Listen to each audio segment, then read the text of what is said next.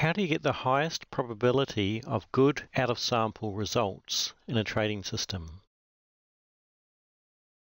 Should you key off the data streams on related or inverse markets to what you're trading, or should you only key off the market you are actually trading? How do you know if you should use 15-minute or 30-minute or some other time frame, or multiple time frames like 30-minute and daily bars? What session times will work best for your current market? How much better is a system if it trades with the same parameters but multiple time frames? Would we be better off validating on related markets rather than other time frames? Should we do both related markets or other time frames to validate systems? What of these is the best? Should we walk forward on a single time frame or multiple time frames or multiple time frames in markets? Should we do anchored walk forward or should we do a rolling walk forward? Should we trade long or short or both?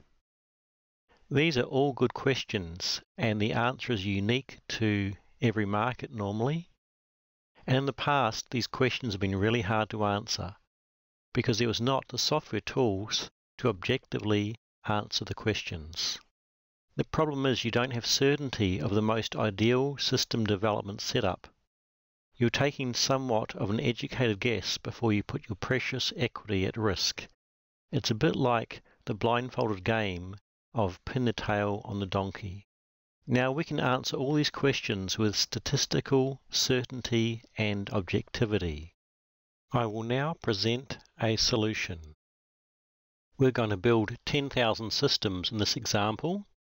Then we're going to put the statistics of the average of all of those 10,000 systems into our clipboard A. And when you look at clipboard A, you can see the average fitness, net profit, average trade, all the other metrics. Then we're going to look at the alternate second day that hasn't been looked at by GSB's fitness. And then we're going to compare the results of that versus the in-sample data to see how much the out-of-sample has degraded compared to the in-sample results. What this test shows us is that the out-of-sample performance has decreased by 16.5%. We can see here that the fitness has dropped. We can see that the net profit has dropped. The drawdown has increased. Average trade decreased. Profit factor decreased. And that test was using 30, 29, and 31-minute bars. Now we can repeat the exact same test using only 30-minute bars, and you can see what the out-of-sample results is. So we will repeat the same test, but I'll change the data stream from being 29, 30, and 31 just to 30-minute bars, and we'll come back to that when that's completed. So now we have 10,000 systems. I'm going to put the statistics of all 10,000 systems into clipboard A, and when I put my mouse over clipboard A, we can see the contents. There's 10114 systems and nothing in clipboard B. I'm then going to do Control A, select all the systems, and I'm going to invert the nth to get the trades that GSB's fitness hasn't yet seen. And when that's complete, I'm going to load the statistics into clipboard B. If we turn the resource monitor on, we can look on the right-hand side under user tasks, and we can see that GSB is changing the nth to the opposing date, which is the data that GSB fitness hasn't seen. We now add these results into stats B, and we can see that we've gone to a 44.3% degradation.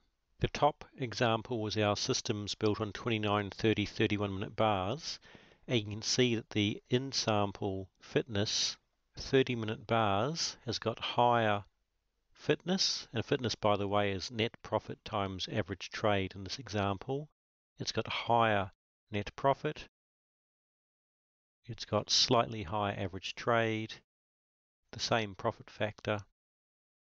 But when you look at the out-of-sample results, the 29, 30, 31 minute bars has got double the output fitness, substantially higher profit, substantially less drawdown, substantially higher average trade, substantially higher profit factor. So this example clearly shows why you really need to trade on multiple bar types. For example, 29, 30, 31, or I sometimes do everything from 25 to 35 minute bars. The next thing I want to talk about is the methods that people use for test and validating a system. And in this example, we're using a training period, which is in the red. Sometimes training can be in the first part of data, sometimes in the second part of data, but it's not a good idea to train on the extremely volatile and profitable period of 2007 and 2008. So the problem with this approach is not all years are equal. And so, for example, we can see that 2017 here has been a not profitable year. And if we left that for out of sample period, we don't really know if it's because the system is bad or because 2017 was just a hard period to trade. So the alternative to this is we are using roughly every second day of the entire data period as our unseen data. And this means that we get to look at markets training and validating in all conditions and all regimes. So with nth, what we're doing is after one day, we are not trading that data, and that data is excluded from GSB's fitness calculations. We can use other parameters and lengths of days and things like that, but this is just the default one, which is probably best to use in most cases. So what that now means is we've got in-sample data from 2007 to 2017, and if I invert the nth, we're going to look at the days that GSB has not seen. So that's superior to using certain years or periods because we get every year data and every type of market regime or condition. So again, I can click here and change that to trade, and we see what the unseen data is like.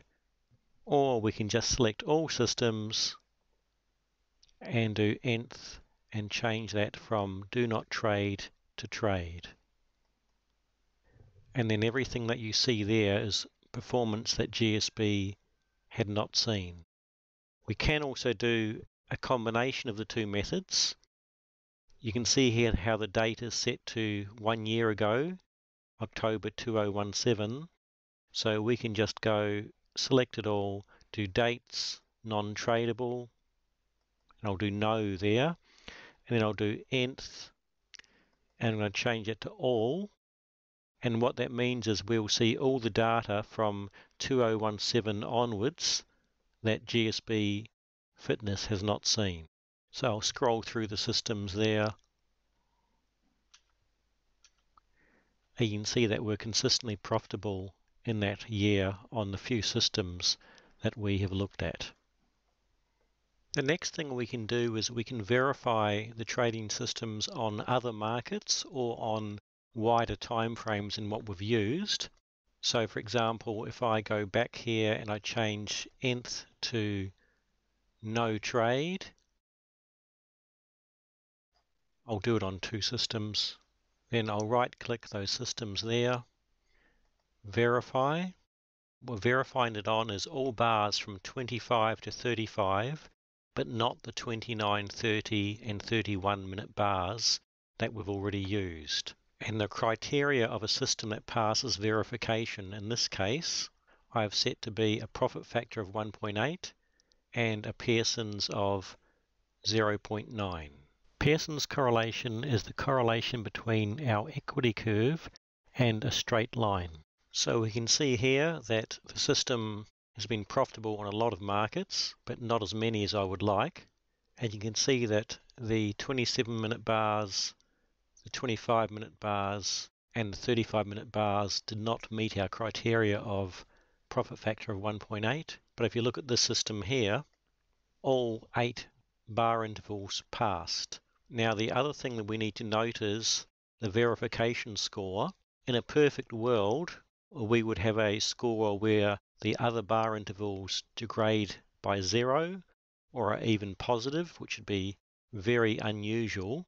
And what we're going to do is we're going to look at all 10,000 systems here and see how the systems that pass 8 out of 8, what their statistics are when they verify the in-sample versus the out-of-sample. And then later on, we're also going to look at the top, say, 50% of the verification scores. So anything that verifies, say, minus 10% or better, we'll look at, and we'll also discard those systems or maybe even just test the verification of those that were below 10%. So what I'm now going to do is I'm going to select all the systems and I'm going to change the nth mode to do not trade, and we'll come back to that when that's done. So all the systems have been changed to nth being no trade. I'm going to do Control A and do verify, and then we're going to wait till all of those 10,079 systems are completely verified. I'm now going to sort on verification score, and the only thing I'm interested in is the verification score that's got 8 out of 8. On heating oil or unleaded gas, I might be a little bit more relaxed, but I'm not still finalized on that. I've selected all the systems that have got verification score of 8, and I'm going to move them into the favorites. So that shows we've got 692 out of 10,000 have a verification score of 8. So I'll now click on favorites, and I'm going to put the statistics of all of those systems into stats A. I'm then going to do Control A to select all systems, and I'm going to change the nth day mode to trade. We need to wait for that to complete. So I'll now update stats B, and that has changed our market degradation from 16.5% to 11.5%. So what that shows is market verification on other bar intervals works really well. We could also do the same thing on natural gas and unleaded, but we won't do that today. The next thing I'm going to do is I'm going to sort on verification score, and this top one, for example, means that most of the bars were more profitable than the original bars we looked at.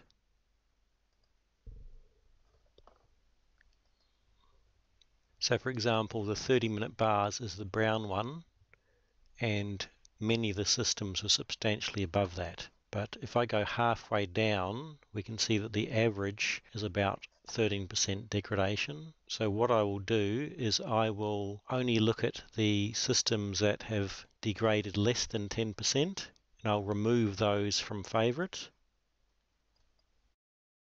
So now down to 282 systems. I'll do Control A, select them all, and put this back to do not trade. Incidentally, if you hold your mouse over stats,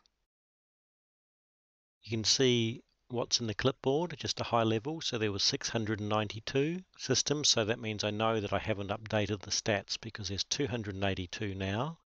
So I'm going to do stats A, then I'll select all the systems, change that to trade. Now put that into stats B, and here we've got market degradation down to 7%. I've got that under 6% on some previous tests. So that's a substantial improvement in out-of-sample market degradation when we've used the 29, 30, 31-minute bars. We've used every second day as out-of-sample. We've verified the systems so they need to meet our performance metrics on 8 other bar intervals, which weren't the ones the system was built on. And we've also just used the systems that are degraded less than 10% compared to the original equity curves.